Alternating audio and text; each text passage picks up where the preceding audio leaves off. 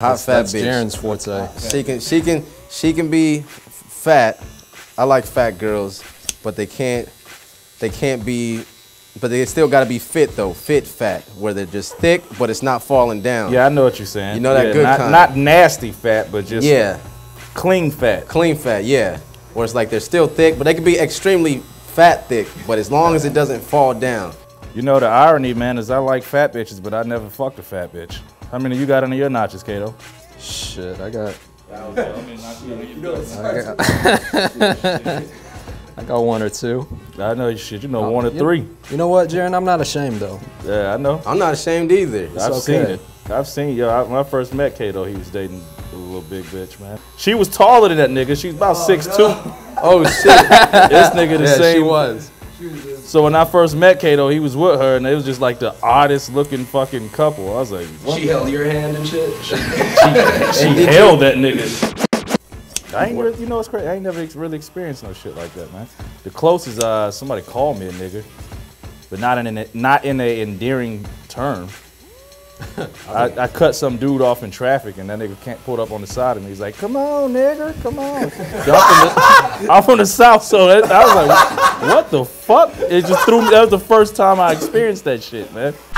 I don't think they taking over. I can't say they taking over. And it's a lot of dope white artists. I just think, you know, give credit when credit is due. But I think just dope artists. Yeah, the label in general is stupid. Like to say white rapper, white artist, like dope artists. You know what I mean? Dope music gets respect, and whack music gets hated on. You know what I mean? So it's like. Yeah. So I mean, if this is referring to somebody like Iggy Azalea, she's fucking whack, and I think the whole. Like if she ever, I don't know anything too much about her career. I mean, I can respect her grind and everything, but I don't think she's a dope rapper. Yeah, see, and I think so too. I mean, if rappers like J. Cole and Kendrick Lamar, I feel like they're in the right position to keep it going, to put hip hop in a better place because they're in the commercial like light and and the stuff they're making, they're sticking to the roots. So you don't hear Kendrick Lamar, J. Cole. And feel like you can do what they do. I respect them for, you know, sticking to the shit where it's like, okay, cool. It's dope though. Even like the homie Logic did like 73,000 units or some shit like that. Yeah. That's a straight hip hop record, like all the way through. Yeah. Logic is dope as well. Yeah, he's holding it down too. It's not even. It's just more balanced. Like I fuck with a lot of the turn up shit, man. But if I feel like it's not balanced, man. Especially I don't know how it is, but when I'm in Atlanta, I'm from Atlanta. The radio station, it's the same shit. Man, that's what it is. And see, I like the turn up shit too, but I just hate the fact that they can't rap though. No, the bar is definitely getting lower. It's lower. That's what it is, and that's what makes it bad. And it's like, man, because there's been turn up music like since hip hop has been alive, but it's just the bar is getting lower. Yo, hear me rap something. Tell your mom to come over here. I got a dick. I'm about to pack something in the rash, nigga. That's all you get. I harass niggas. I got bars. Leave you scarred. You retard. You think you hard. It's whack as fuck, but hey.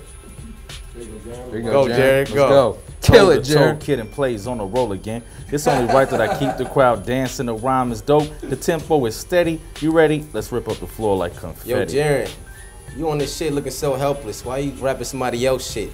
Nigga, you gonna get dealt with. I pull out my belt quick and whip your ass like your mom did. I got the bomb dick. That's why she always calling me. She like, hot shit. I need you to come over. I'm all the way in Atlanta. And I say, sure, just make sure you wearing those hot pajamas. She say, yo, don't tell Jared. Hey, fuck you.